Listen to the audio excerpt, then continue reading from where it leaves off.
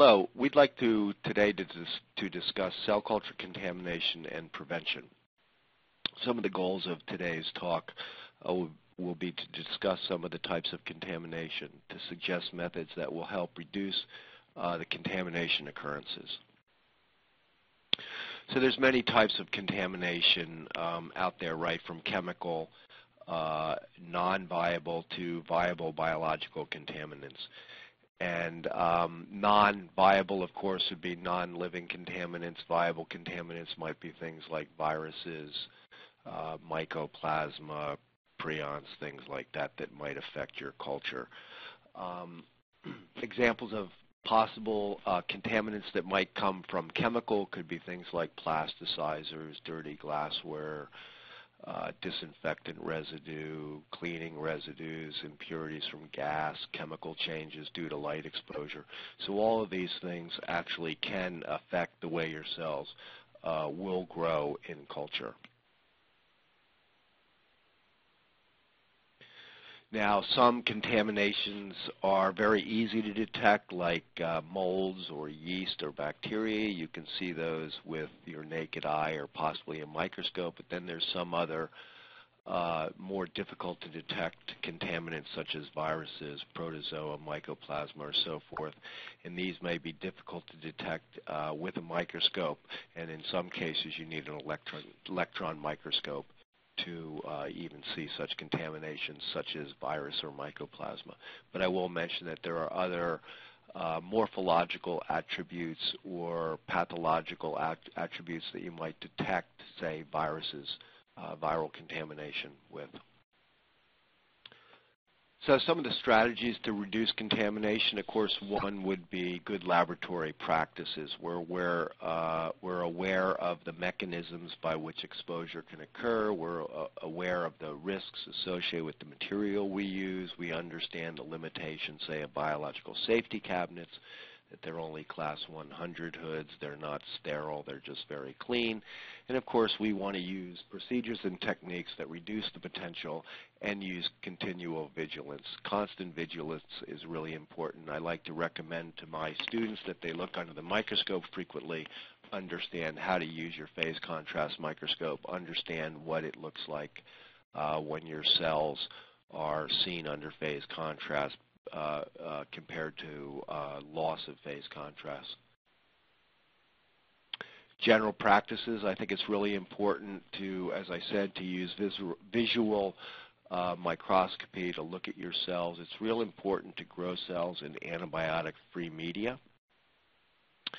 I'd recommend not sharing media, and one of the things we've learned, of course, is that cell culture media should not be exposed to light. Light will do damage to your media. It creates oxidative stress, which destroys amino acids and proteins and vitamins. But at the same time, media is never sold in dark bottles because people like to inspect their media before they use it, and they like to shake their bottle around to look for particulate matter that might be in the bottle. I do want to stress, though, that all particulate matter is not bad. Some particulate matter may be expected to build up in media over time, and these might be things like serum proteins and what have you that might come out of solution. It's also really important to learn how to use your microscope, how to sit there comfortably with both eyes open. The two panels below show a 293 culture that is contaminated with E. coli, and I want to stress that it's really important to begin to look for contamination before your cells get highly confluent. The place to look for contamination is between the cells. Once your cells are confluent, it becomes very difficult to see. The panel on the right-hand side is a blow-up of the little square that you'll see on the left-hand panel. The size of the right-hand panel would be about 100 microns on each side of that little square, and this is a blow-up of that little square we see in the left-hand panel. Each side of the panel on the right side is 100 microns, and there you can see the E. coli. So it's very important to look closely and use a high-powered microscope if possible. Look between your cells. If you have a significant contamination and your media has phenol red, you might notice that the media becomes yellow. That's because the E. coli grow so rapidly, they deplete the oxygen from the culture. Everybody in the culture grows anaerobically. They produce a lot of CO2 and acid, and the acid turns the culture media yellow, and that's because the cells are growing anaerobically. If you have a significant culture, you might notice your media becomes a little bit turbid or cloudy, and oftentimes when you open up an incubator, you can smell the contamination pretty readily. We're looking at some baby hamster kidney cells here. On the left-hand panel, we're looking at uncontaminated cells. On the right-hand panel, we're looking at contaminated cells. The cells that are contaminating the animal culture are pretty large for bacteria, so they're really pretty easy to see in this panel. But one of the things I want to point out, you can see if you look closely, is the morphological deterioration that's associated with the bacterial contamination. So strategies to reduce contamination: work in a clean area. Have that area isolated from disturbances. We don't like to see a lot of people walking around behind us when we're doing cell culture. When we're sitting in the cell culture biological safety cabinet, we don't want to do a lot of side-to-side movements, say turning your body side to side to grab pipettes and then turning your body to swing the pipettes back into the biological safety cabinet. We'd rather have our hands move slowly in a direction that's perpendicular to the biological safety cabinets. We'd like the room to be free from drafts. We don't want a lot of activity. Of course, we never do any animal or microbial work in the biological safety cabinets. We want to keep that room clean and dust-free. We want to keep the work surface clean and uncluttered because a biological safety cabinet works mostly by airflow. Here's an example of mycoplasma contamination. Again, the important point there, I think, is that most people don't assay for mycoplasma contamination as much as they should. This is particularly true in the academic world. Mycoplasma can sneak up on you. They divide very, very slowly. They compete for nutrition in the animal cells. You can have a mycoplasma contamination and not really know it because you can't see the mycoplasma with the naked eye or under the microscope. So it's difficult to detect. One of the ways you can detect mycoplasma is by using something like a mycofluor. This is a fluorescent stain. In this case here in the far left-hand panel, we can see uninfected cells, and that would be the nucleic acids of the non-contaminated animal cells that are fluorescing. In the panel in the center and the panel on the right-hand side, you can see mycoplasma. This is called a punctate staining, and what you can see is the little specks of fluor around the nucleus in the center, or on the right-hand side, you can see some spotty fluorescent staining, and this is an indication of the mycoplasma that are on the surface of the animal cells. I also want to point out that you can do some of these tests in less than an hour using the mycofluor. MycoSeq is a detection method that's an alternative, and this would be a PCR-based multiplex primer design-based system for real-time PCR to detect and quantitate the amount of mycoplasma contamination in a culture. These are should be routinely done for anybody that's doing cell culture, especially if you're going to apply a product based on your cell culture. I also want to point out that you can kill mycoplasma by using some of the various antibiotics that are listed here, but they're really difficult on the cells, and the best thing to do would be to discard your cells and get a new batch of cells that are non-contaminated. So mycoplasma are slow to grow and difficult to detect.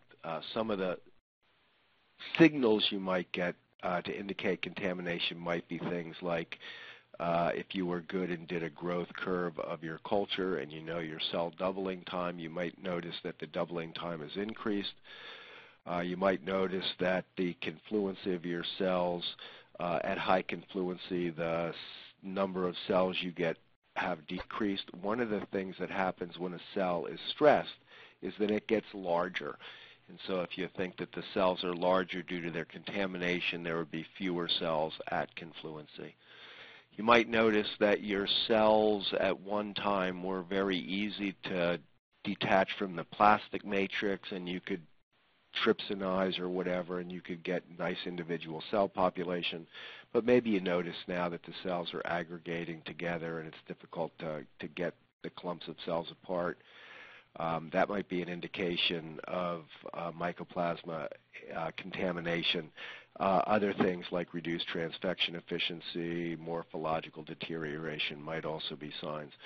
One of the things that happens is that mycoplasma does contain cholesterol in its cell membrane, and because of that, it's possible that the mycoplasma can actually embed into the cell membrane and form kind of a scaffold over the cell, making them aggregate, making them take longer to divide, and that sort of thing.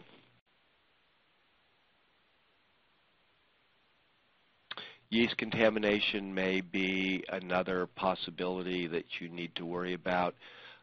Unlike bacterial contamination or mycoplasma contamination, yeast contamination may be easier to spot. Yeast are significantly bigger. We can see the arrowheads in this image are pointing to some of the yeast, and you can see that those contaminants are much bigger than much bigger than E. coli.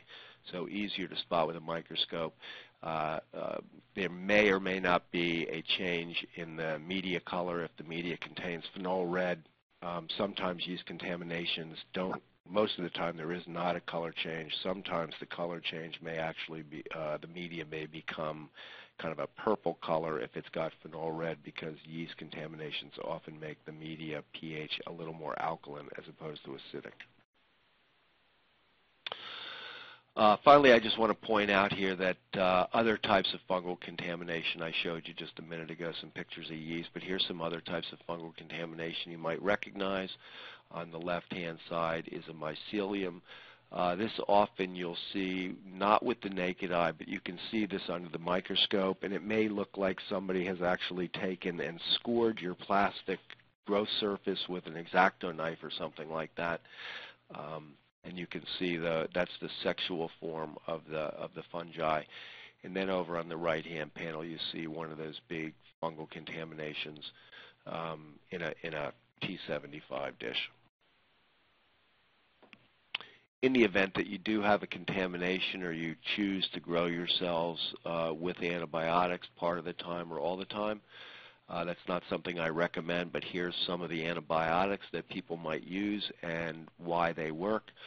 I have highlighted the antibiotic anti-anti, which is the antibiotic antimycotic, penicillin, streptomycin, and fungizone. That's probably the most widely used antibiotic, antimycotic out there right now, and does work pretty well. Again, good cell cultures, though, does not grow their cells in antibiotics. Certainly, they don't do it all the time. And then finally, I want to mention that if you ever do have a contamination, the best thing you could do is follow my best practices and have cells frozen away that you can easily get to regrow your cells, cells that have been frozen, verified, certified that they're contamination-free. If you do need to contaminate, you need to disassociate your cells, count them, dilute them out in antibiotic-free media. You'd like to maybe look to determine which concentrations of antibiotics might work. You want to grow cells at lower than the toxic levels of antibiotics for multiple passages. Then it's typical that you might grow your cells for multiple passages without antibiotics. The idea is any contamination that wasn't inhibited or killed by the antibiotics would begin to grow again, and then you would repeat the steps again using antibiotics and then grow the cells with the antibiotics. People may typically alter the antibiotic they use every several passages, and you would keep doing that until your cells are contamination-free. But realize that this is really not the best thing to do. This could result in an irreversible change in your culture. The best thing to do is to grow cells antibiotic-free. Learn what good technique is. Sort of take your knocks early, learn what works, and then move forward. It's best not to use antibiotics if possible. And then finally, I just want to show you a biological safety cabinet setup. This would be pretty much for a right-handed person. You can see I have my aspirator there that I'd be using for aspirating media. There would be a vacuum flask to hold the contaminated media, the biohazard waste. That flask might have 10% bleach or some visphine or something like that in it there to kill the contamination in that contaminated waste. I'd want to probably bring the pipettes that I might need for the work I'm going to do in the biological safety cabinet.